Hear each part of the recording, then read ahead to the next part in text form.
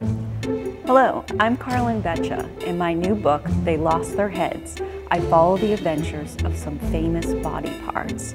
I'm here at the Mutter Museum in Philadelphia, Pennsylvania. I'm here with some of my friends, or part of them. Most biographies, they end with the person's death, but they lost their heads. It begins there.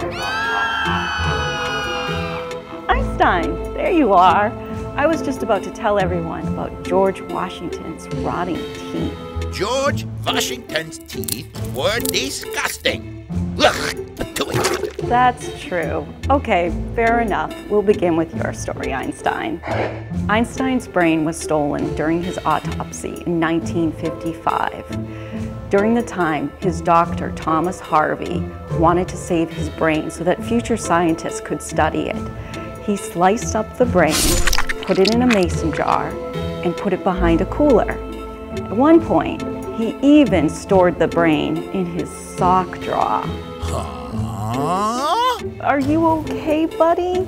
The greatest mind in the world, and he puts me in a sock drawer.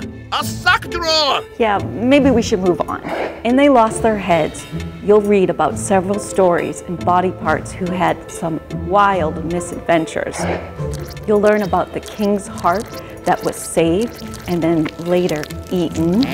You'll learn about a true story of a corpse bride. And also my personal favorite, how Elvis Presley's wart was saved by an adoring fan. Every jarred heart, lock of hair, lopped off ear, preserved bone, or even pieces of a brain have a story to tell. You can find these stories in my book, They Lost Their Heads, at your Scholastic Book Fair. Wait, come back! Don't leave me alone with these numbskulls!